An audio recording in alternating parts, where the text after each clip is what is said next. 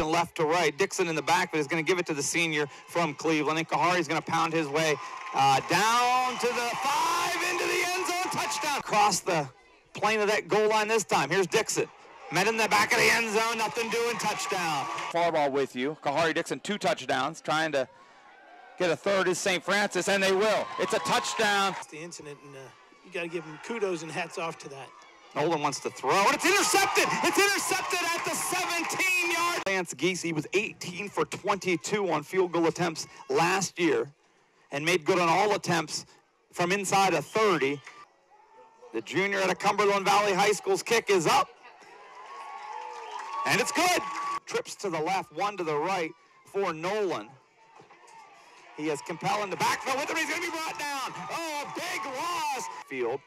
And Kahari back in there. Dixon football inside the 5. Waits. And the hole closes. Does he get in? No signal yet. Yes. He squirted in, fans. He was stopped at the 2, but he was able to duck his head. Dogs and hamburgers. One last time.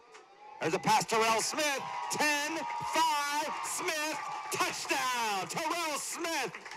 They're going to give him yardage to where the whistle was blown. That pass is intercepted. It's intercepted by St. Francis, and is it going to be taken into the end zone? It is. It is a pick 6 for St. Francis. 48-20 is your final. Back after this, you're listening to St. Francis football on the Red Flash Sports Radio Network.